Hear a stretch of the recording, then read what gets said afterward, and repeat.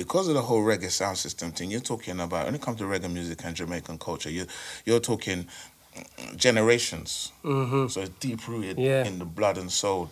So when people come to deal with music, they mean it. It ain't a fad, man. It's something real that you dedicate your life to. People dead over this music, their love for this music. And people come and bring life over this love of this music. So this is a real something. When the hip-hop came, we recognized real straight away. We recognized the dedication. We recognized the fact that these kids is going on road, on lino, on concrete, going outside, and they don't give a damn what you think. It's rebel. This is a rebel culture. It's some rebellion music as well. And this was an awakening. It's a global awakening. Killa Kela podcast. KillaKelaOfficial.com. Street Culture TV. Beatbox created. Killa Kela. And we're here to talk about world music and street culture. Killa Kela podcast. Ladies and gentlemen, Killa Kela podcast, live and direct, Central London, or as central as you need to be. You don't want to be anywhere else. Big shout out to all the sharers and carers, people who've been clocking from the jump. We salute you and thank you very much for joining us again.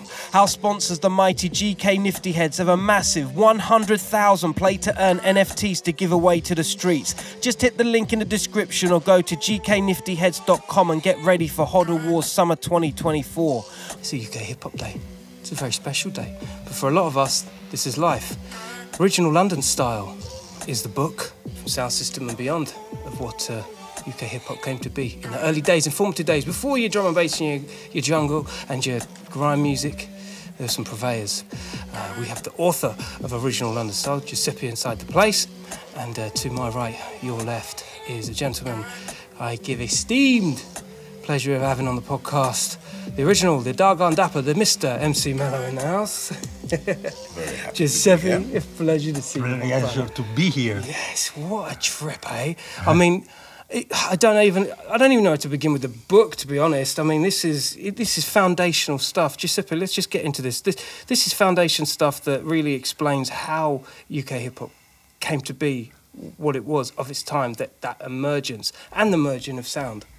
Right, and as you said, it's foundational stuff that I wrote, but only because I had the support of all the pioneers who created, like MC Mello here, who created that scene. So this book is mainly an oral history.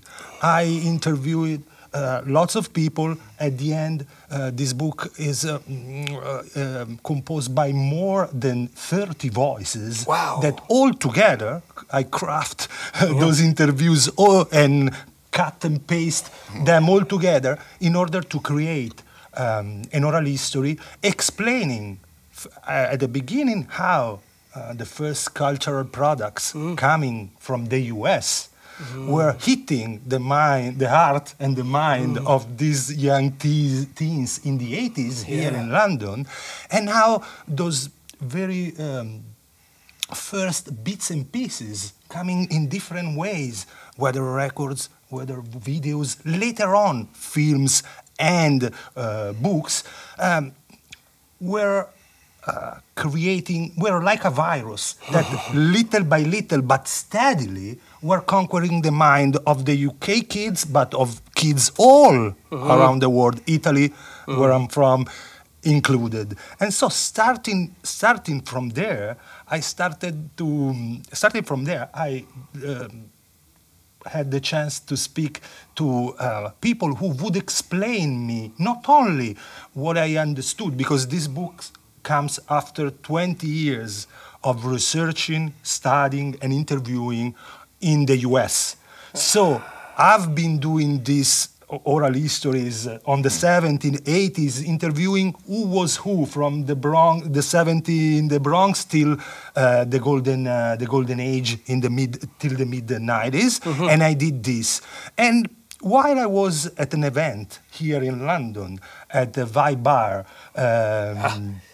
many years ago, this event was called, it was a producer competition, and it was called King of the Beats, organized by our friend Prit Kelsey. Prit Kelsey. We all Large up know Prit. him, one of the hardest men working in hip hop. And he had invited Mikey D from the LA Posse.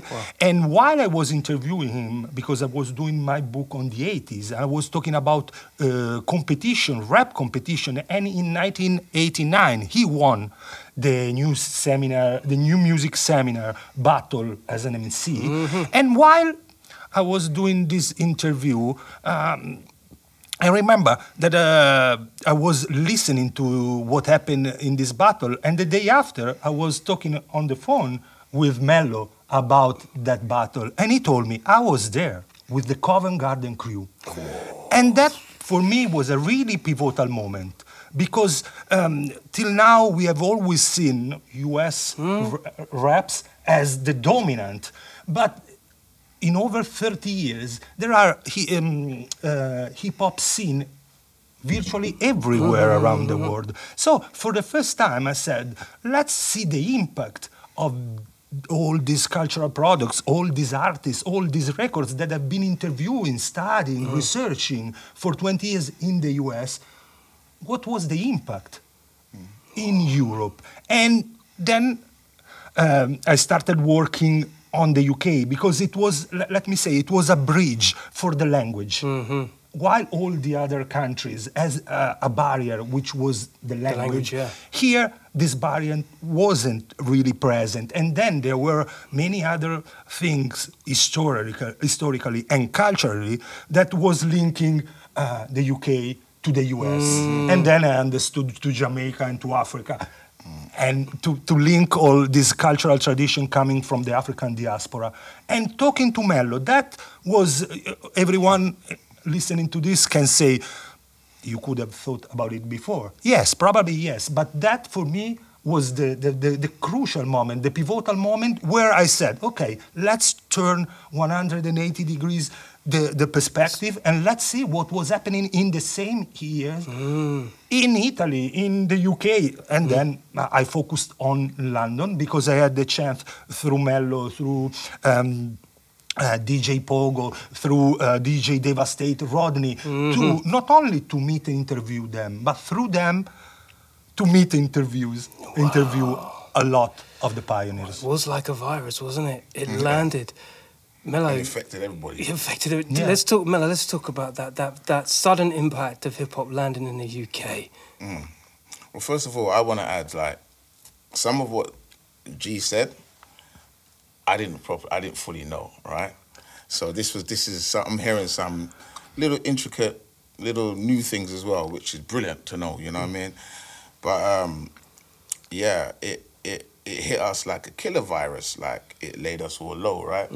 It like put us all down, and then, you know, we had to get up from that, and that virus, it changed all our antibodies, man. You know what I mean? Real talk. It was incredibly transformative. Like, when we first exposed to hip hop, I mean, we all come up with Rapper's Delight. Everybody knew all the lyrics when you're in school, the whole lot. But really, when hip-hop hit, it hit maybe different people, different stages at different times, from different angles. But one of the main ones that hit everybody in the same kind of time would be Buffalo Girls and Planet Rock, you know, from African Butter and the Soul Solid Force.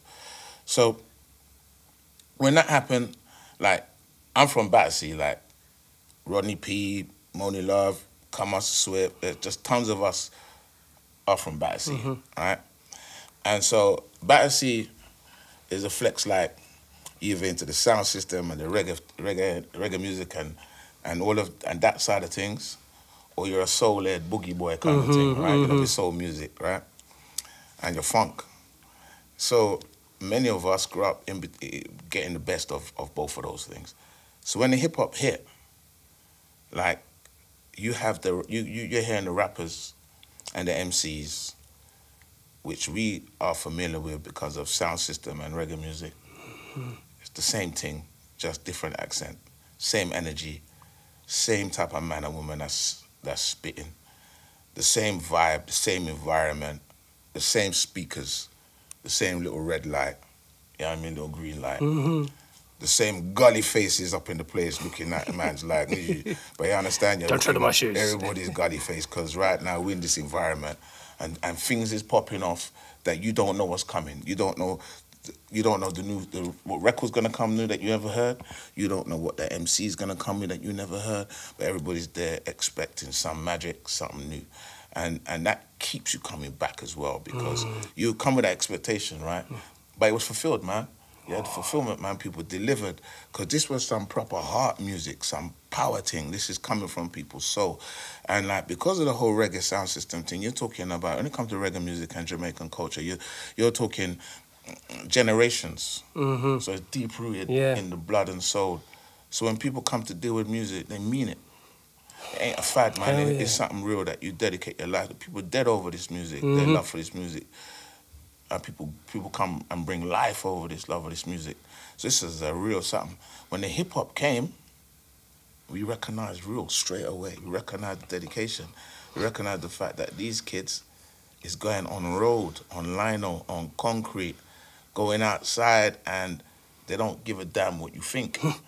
It's rebel. This is a rebel culture. It's some rebellion music as well. And this was an awakening. It's a global awakening. But different people on the planet was catching that awakening at different points, right? It's still a surge that's building up, waves building up to become a tsunami and wipe out everything, which is what it did and what it still does. I mean, and all of the things that have come from the culture itself, right? But the hip hop in its intrinsic form, you know, there's writers, graffiti writers over here, same in the States, but over here who have died on the third rail. They went out to the yards, police chased them, and they're dead. Step on the rail, got electrocuted. You got mans out here who their dedication to music and production of that music and DJing are going around carrying their records at places where people want to rob them of their records, right? They want to come and take their, you know what I mean? So it's like people meant what they're dealing with. They dedicate their life to what they're dealing with. And I look at that and I say, that taught people dedicate whatever you're doing in your life, do it with that level of intensity. Like, you know what I mean? I speak like this because people have to sometimes recognize that, this is the music. This is the culture, this is the art form, right? But from that has grown, developed human beings who have to live in this world, interact in this world, impact this world, and make a difference in their life and what's surrounding them.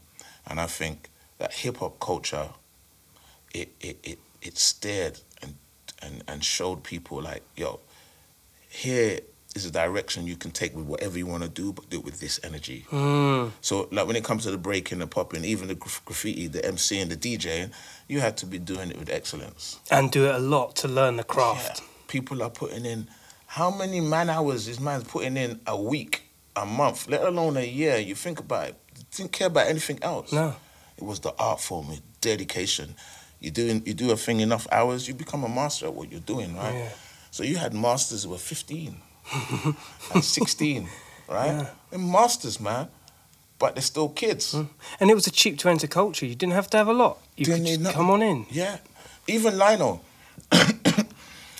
We go to the carpet shop and ask them for their throwaway lino or whatnot, and they thought, like, they must be thinking, oh, how quaint these little youths, what little lino. It's only going to go in the bin, take it. What do you want to do with it? Nothing. Spin around on it. What? Yeah, we want to spin around on it. Look, let's show him. Oh, good, you know, it's better than being out and, you know, robbing and getting in the badness. Like, this was one of those truly amazing distractions. How was damn right, and it's kept me captivated for decades. Let's explain the landscape of London of its time, the politics, the ground. What was it? What was the feel like for a young person at that time? Man, okay, so you're talking Thatcher's time, first of all. Yeah. Right. So just cuts everywhere. If people think they got cuts now, I mean, maybe it's the same, but back then, remember, there's no internet. You want to make a phone call, you got to go to a phone box or from your house. So communication was more hand to hand, face to face, right? You know, you arrange a time, go somewhere, whatever. Now, we didn't know anything about internet, so this is how we communicate, you work around it. I'm saying this first because it had to show you how much more people had to be physically connected with each other to get things done. Because you had to tell someone directly, right? I'll give you an example. Warehouse parties are kicking off. You ain't got mobile phones in them early days, so how do you know? So you got pirate radio stations who are telling you, right, you know, we're going to be going down Hoxton Square or this warehouse at this place. And it got to the point where police were listening to all the pirate stations, so all the pirate DJs had to give a fake address, right? You give a fake address, the police are watching that place, you got a few mans and women scattered around, people turn up, what's going on? It's over down there, you know what I mean? Right by O Street, da-da-da-da-da. Everyone's like, cool. You tell everyone else, go about your business. Get down there, 2,000 people, no police. Wow. Right? You just had to work your thing. So around the Thatcher situation, around that era, the other thing that happened is people were more together. There was more love. There was more, we know. Unification. Yeah. It was more unific. All of us. And if you were into the music, a particular music genre, and you were in it, you know the people then. Like we spoke about the thing called a scene, yeah? Music scene, hip-hop scene. I was just thinking about it the other day, and it was, you're in that scene, if you're seen. You couldn't be in there and be remote, because you couldn't. You had to be in. Yeah. You had to be tasting it, feeling it. You had to be in there. And if you were seen, then you're in the scene. Simple as that. But being in the scene meant you're dedicated to the scene. Yeah, I get you. Right? So the other thing was, you know, all the cuts. So all the youth clubs was getting cut. All kind of youth services was getting cut. Everything was getting cut. And you understand that now with the cuts, this is the cuts of the cuts of the cuts. When Thatcher came, she was the first to do those kind of cuts. So it was devastating everybody. Wow. Everyone's broke. So it started there. Yeah, really, honestly, because up now this is a 40-year experiment, right? Right. Of neoliberal economics and started with the winter of discontent because of the cuts and the privatization and the cuts, especially for the youth in the arts. Yes. And in what was the main thing supporting the youth in those days. And this is important to understand that, like, them days there, Britain was much more racist as far as the system goes, systemic, and prejudice. So they look on the little black youths really like a nothing. In many ways, it's sad, right? But in many ways, a lot of the black youths were contributing to the economy because they were helping to pay the wages of judges, barristers, lawyers, police, prison officers, the ones who drive you from the court to the prison. You know what I mean? Yeah. The newspaper journalists want to write the stories, but it seemed to us that none of them was trying to address the problems, right? Because when you have poverty and you have nothing, you have to eat. And so sometimes to eat, people have to, as you say, nyam other people. Like, I have to eat that. I have to eat that person because I'm hungry. So what hip-hop did when it came, for many of us, it took that hunger and that starvation and said, feast on this. Feast on this culture. Feast on this new thing that can satiate, can fill your belly. New planet. A whole new planet. A whole new world, brother. That and we're coming in at an age, the age of transformation, the age of growth, realization, the age of discovery. And that also includes the discovery of your own self, the discovery of your ability, the discovery of what you can actually achieve if you go for it. And so if someone told me before I seen it, a human can spin on their head like tens and tens of times, I'd have told him like all manner of cuss there, Clark. Like, what kind of stupidness you're talking about? Till I saw a man do it. And I'm like, wow. It's like, ding, possibilities, right? Open the ground. Yeah, and then you start to realize, yo, man, I'm a vessel full of possibilities. Let me see what's possible. And that's what the kids were doing in everything. That's what the government feared. Because imagine if these B-boys and B-girls with this mentality like that were to say, let me look at politics.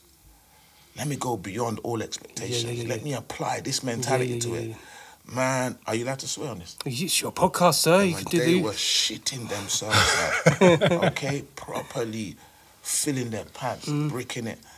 Because they knew something that we hadn't realized, right?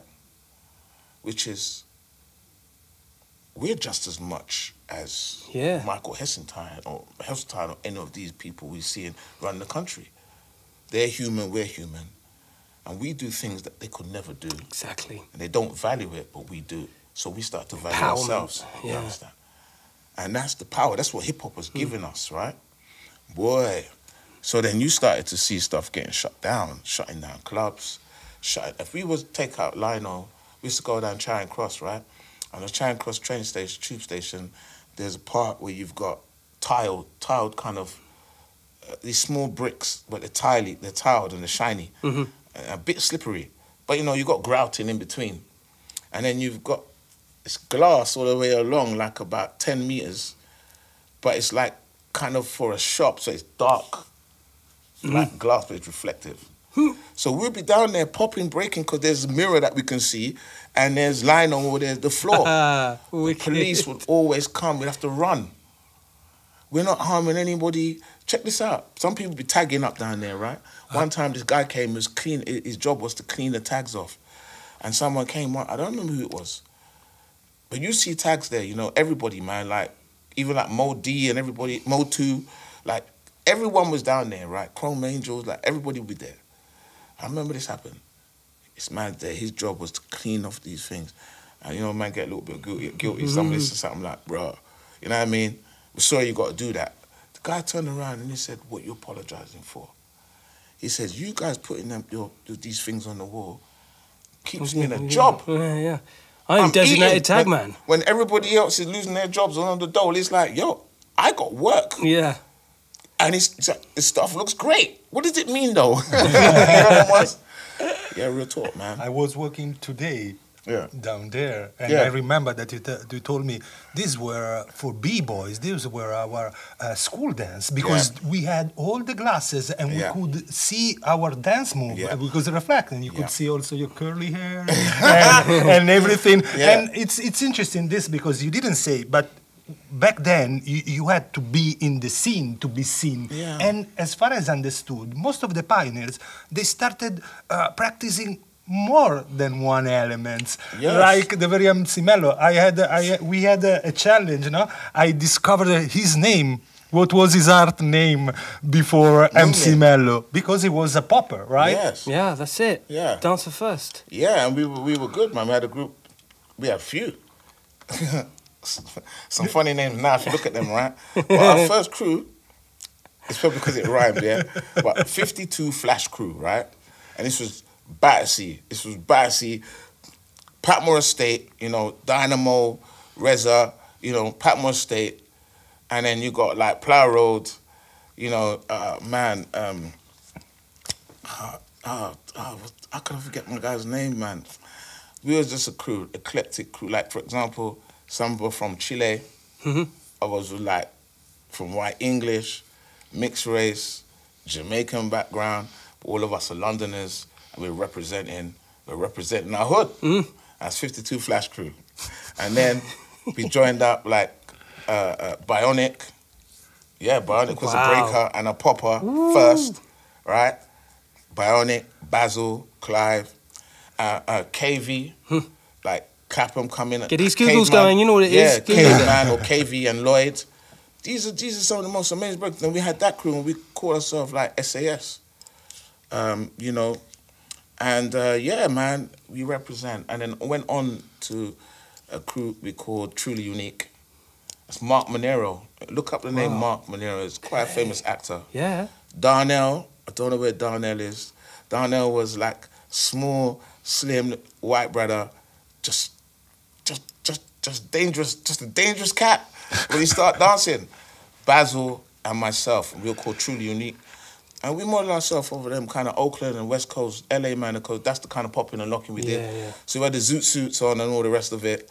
And that was our flex, man. And we did a lot of work. And, you know, it was great. But again, that comes down to the fact that everybody pushed everybody to be the best they could be. And when we speak about that scene, you didn't have to be active in an art form. There were socialites and people that were moving and shaking that probably would have gone on to be like marketeers or something like that, that championed or even in you every were industries. just down because you were cool. You were just down hanging out.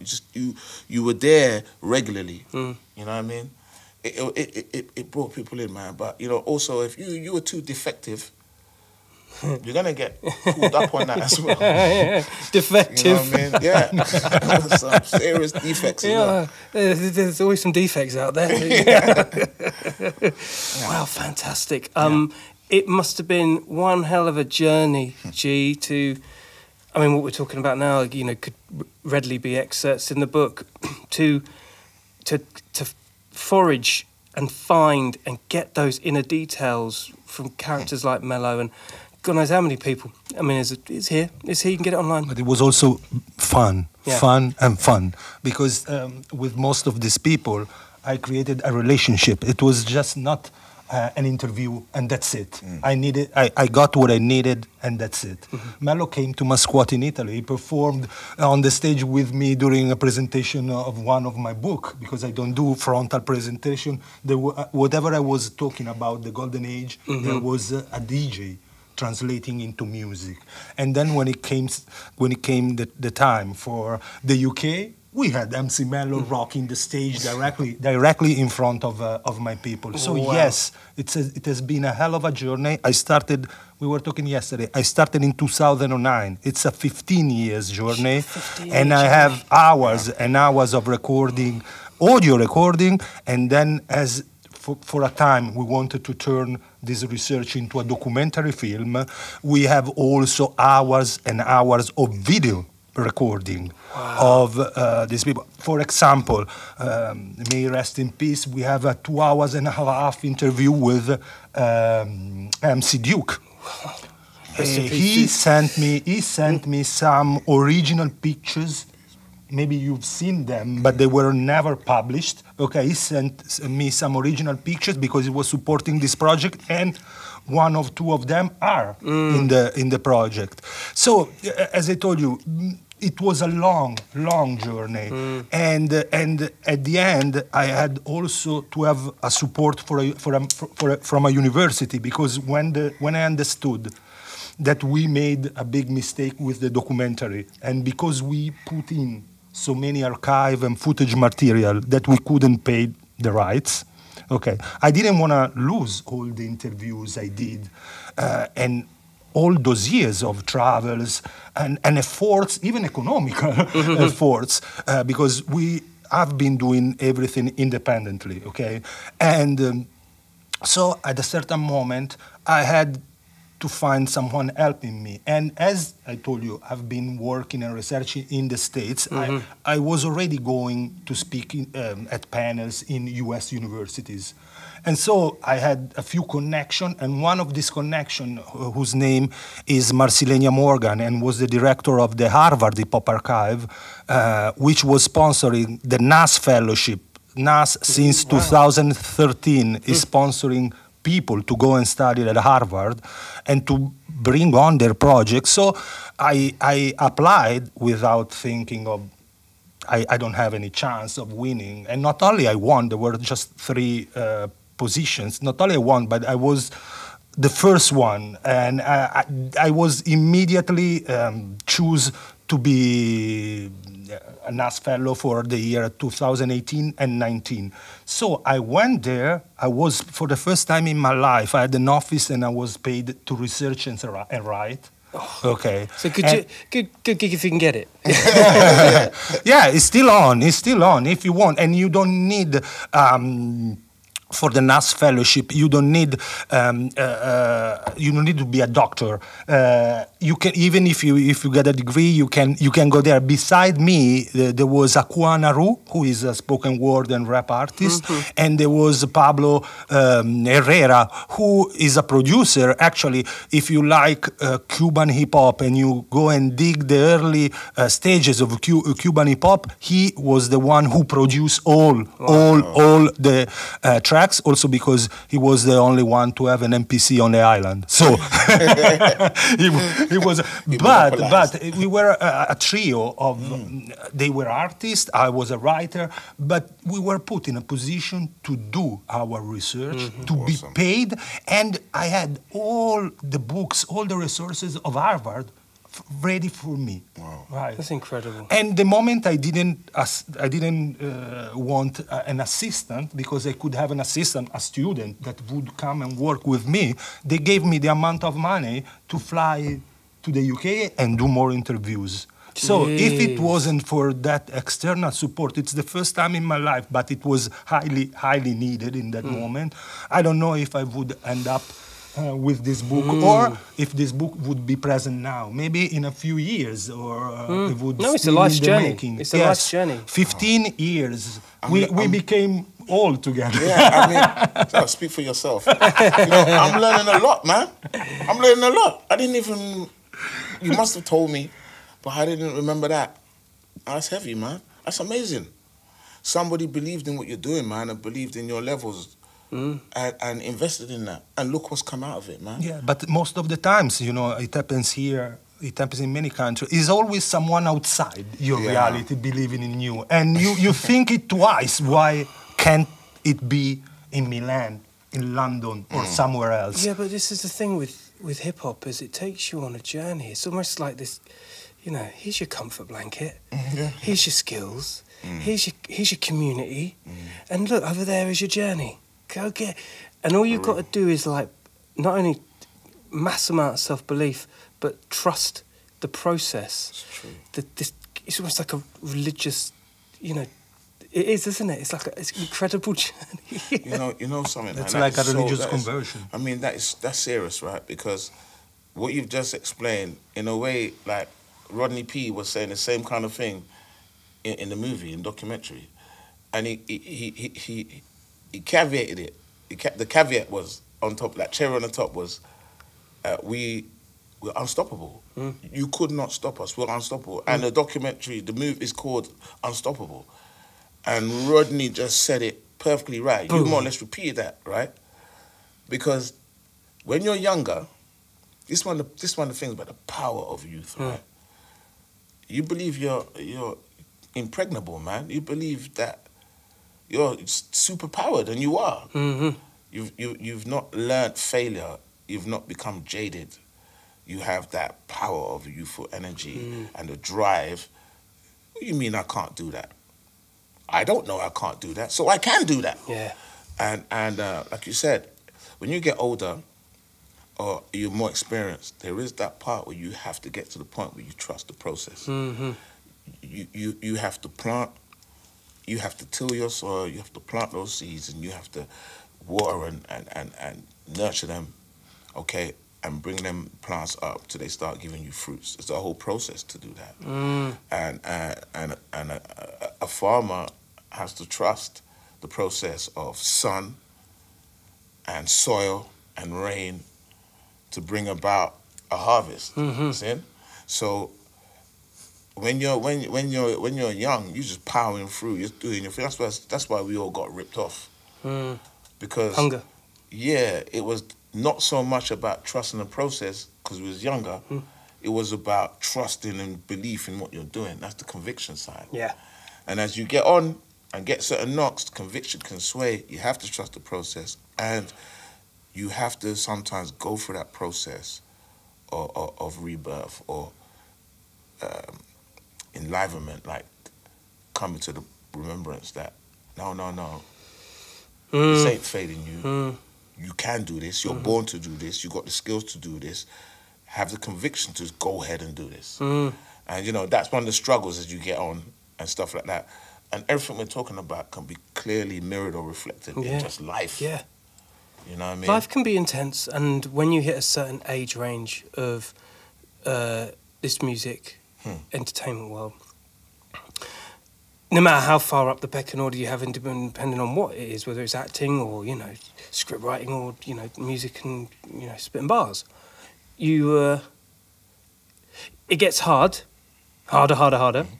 but then you remind yourself, and I think a lot of it is because it comes back to when you're a youth, when you're a kid, those things you get off of when you was a kid, you still get off of now. That's so you go back to source. And then you realise that it doesn't matter if you're sketching a piece or whether you're playing to, you know, 30,000 people at a concert. It's still one and the same. You take as much attention on that piece as you do going on stage. It Absolutely. makes no difference because you believe in the culture, the thing that takes you back to source, you know. I want to say another thing. It might sound a bit metaphysical or something, No, but fine. this is real, right? The sketches you're doing at 17 and the sketches you're doing at 47, or the rhymes you're writing at 17 and the rhymes you're writing at 47, or DJing anything, right? It's like, it should be better because you're more skilled, more experienced. But to me, this is the important thing. That person who wrote at 17 with all of that energy and all of them vibes, I don't believe that someone's soul ages. I believe the soul is kind of eternal. Yeah. All right? We age, our body ages, our brain ages, the experience changes, but the essence of the human being, that essence that can animate us or drive us, it's the same now. What happens is we kind of get in the way of ourselves. And we can block up that energy. You know who you are as well. You're talking to yourselves. We can block up that energy, right? And that's one of the things about music and stuff. It can release the blockage. You know what I mean? Really can. Art can kick those stumbling blocks out of the way and remind you again of the pure essence. Yes. And people go out clubbing or whatever, and they just want to go out. If they want to just dance, in some ways, it can be a kind of glorification, a kind of worship of something higher, you know what I mean? All your problems, all your griefs, you leave them outside and you go a place. You know, when you see Rasta man, like, proper sounds, proper Rasta, bingy. Them man there is like, when the sound system's playing, when you go Shaka and certain other, them man is like, stay out the way, man. Them man is in full worship, man. Yeah. Locks is flying. They got the beam down on their heads. They are in meditation zone. On some higher level thing through the music. Yeah. Right? When you see a b-boy jump in a circle and do some stuff, is on a higher thing for that music. Yes. Certain MCs spitting freestyle, they didn't even think about what they were saying. You're like amazed. They're on a higher thing. It's connection. Yeah, that's what hip hop, to me, that's one of the main things about hip hop. We was too young to realize it and talk about it. I see, when G is researching this book, and like we're talking, this man asks kind of questions and come with an energy that you start answering, and you're answering going, wow, did I just say that? For real? Like, for real, you understand? Yeah, yeah. Because the things is coming out, and it's in here. It's in the documentary. It's in all these hundreds of hours of video and audio that ain't come out yet. But we're all telling this story. And it's profound. Yeah, it's profound. It's a very profound story and history that's captured in this. I'll say to people, look, if you want to know about hip-hop, b-boy, anything like that in the UK, then I'll say, get it. Yes. But it's a it timeline, doesn't isn't it? deal with that. Nah. There's a whole heap of other things. The culture, it deals with the reggae, it deals with all the different kind of art forms, how they linked and connected, how they, infused each other. And I would like just to add one thing that I've told you before. I've been researching for over 20 years in the US, and I never felt the need to get into some system culture. As soon as I came here, I understood that I couldn't write anything about UK hip-hop without researching and going deep in the history of UK sound system. From the day we spoke together, even when I did interview many other pioneers and people like Rodney. I want to shout out Rodney. When the moment he said unstoppable, we were young, stupid, energetic, and hip hop was the soundtrack to our life, and we were unstoppable. I knew that. That day, I found the title of the book, of the documentary, sorry. I found the title of that documentary. But I wanted to tell you this. This is not an encyclopedia of UK rap. You don't have all the names by A, B, C, and D. This is what I understood talking to the people who shaped that scene. But I talked to Mello, I talked to Rodney and a bunch of other people, but I talked also to the ones who inspired them. To Family Quest, who was commanding the stage at Spats, and you told me. I understood that most of the early MC were all in love with Mr. MC, the first female MC in the UK, and she was rapping with a crew of black guys who were before known as Jafrica, a sound system crew who, exposed to hip-hop, turned into an hip-hop group, Family Quest MCs.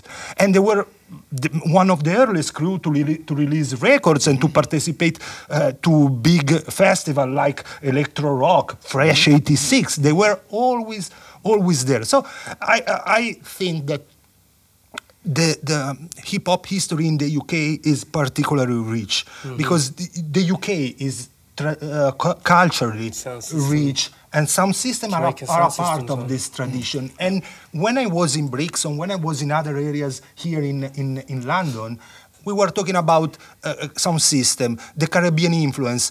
Well, we weren't just talking. I could see it, I could smell it, I could taste it, I could feel it, I could see the colors of the induments of the clothes. So I understood really firsthand what they were telling me. Within their environment, within the environment of where the music comes from, which is exactly what you get when you go to New York, same as you get in LA, same as you get in Paris. Absolutely. I think one of the unique things about the UK, about England, the major cities, especially in England, but for now I just focus on London. One of the main things was, as I said before, the sound system culture, reggae sound system culture, meant that when hip-hop came, it was going to be different here. Once we start to find our feet, and like everyone first start rapping, like trying to rap like Americans with American accents, right? And certain man could do that real good, but like Moni rap like with American accent because she learned to MC in the States when she was at school over there, right? As a youth, right? And Rodney, he had an American accent too, but we're talking about with 14, 15. Soon man start to get the confidence in what they're doing. So London Posse coming out, making sure it's in the name. We're London, we sound London, we talk London, bun the rest of you. Demon Boys too. Demons as well. Hijack, like you see, everyone's coming out. Like I come out, the first song we released was in 1988, but we recorded in 87, first time in the studio. Little American-y, little Englishy, London-y. But, you know, my next tune after that, you know exactly where I'm from. And that's what we dealt with. And I'm going to tell you right now, for me, a lot of my style when I first come and I'm hitting it, because before we made records, we were tearing microphones up. In every place there was a microphone and human beings and speakers. Because as you said with the sound system, right? You had hip-hop sound systems and sound systems playing break beats, hip-hop, R&B, like rare groove, as well as the odd reggae tune here and there. We're talking like soul to soul, beat freak, right? Like beat freak, TNT. This is Rebel MC sound, DJ Ron, right? Main attraction, you got Imperial mixes on there. You got Rockbox, man. Like Rockbox was the original hip hop sound, the original man. Them getting in the warehouse, right? Like there's a warehouse. When I have a warehouse party, Nutriment, DJ Nutriment's like, how we gonna do this? we need to get the keys for the warehouse, right? How you gonna get the keys for a warehouse to have a party over a weekend? Yeah. You get one of these white brothers, put him in a suit, goes to the estate agent that's like got the keys for the warehouses, says he wants to get the keys to be able to look over the place over the weekend as the time's got free. He's got the key. People trusted each other more. In the 80s, man got the key, gets into the warehouse. Everyone, the man would bring the sound system in. And by the way, Rockbox was using Gremlin sound system, I think, right? Get in there, and like before you know it, like I said, the word got out, and the place is ram. So this is all sound system set up, man. The 4-phase speakers over there in the corner. You know, you got the tweeters, got it set up. Mastermind sound. Mastermind. All of these guys, all of them, with the sound system that's dealing with the b-boy and the hip-hop, the break beats, the rare grooves, you know, and then on the people DJing, you got Mad Hatter Trevor, you got like, you know, Femi Fem, and, you know, everybody's DJing, they're playing the breaks. Yeah. And so I'm turning up at Soul to Soul, right, as a youth, and I'm like, Jazzy B, yeah, I'm on the mic. And I'm on that mic, and I'm rocking that place. And people don't know, they're just dancing. Because the vibes we've got, like, you don't want to stand out. The vibes, not on the stage. And then people turn around and they realise. So next thing you know, everyone over there is dancing, but these ones all here looking like, the fuck, is that you? Is that you? Right? And we're doing our thing. Sound system give us many of us was our first break. Yeah. It was through the sound system flex. It's so important and key, and it's one of the main things that made UK different from France. And Germany, B-boys, and Japan, and United States of America. It was that whole Jamaican reggae sound system ethos that we could replicate. We could replicate that with hip-hop. Oh, that was our that's the unique selling point that we had here. Wow. And this is the bitch thing about it. Instead of the music industry embracing that and seeing this as a unique, homegrown thing, they tried to shut us down. Yeah. And hence people had to go independent. You had to keep the pirate radio stations going because hip-hop became rebel music. Reggae music was rebel music. But hip-hop grew so big, it was seen as true rebellious. Yeah. Because our thing was like, no, fuck you, we're doing this. And I tell you, the state doesn't like nobody telling it no, especially back then. See? But we tell them no till the cows come home, and then when the cows leave home, we still tell them no. And we're saying yes to us.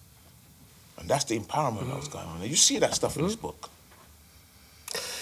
50 years on, you're in the Arts Arcade right now, and how things are changing, developing and moving. This is the book, Original London Style. That's what it is. Giuseppe, any last words, my brother? Yes, I want to shout out the translator, who is now I cannot do a presentation of this book without shouting out DJ Leva 57, who will warm up the people for tonight's events. Tonight's event, yes, which you'll be late in coming on this, but we're going to be recording that as well, so that'll be coming in due course as well, depending on when you're listening to this and watching this. But yeah, and as you said, it's been a life journey, and it's been a rich journey, which made me a better man, let's say, even if older, a better man. 15 years of research. And on the sound system tip, big shout out to Tipperary, big shout out to Ragged Twins, big shout out to Sweet Irie, Navigator.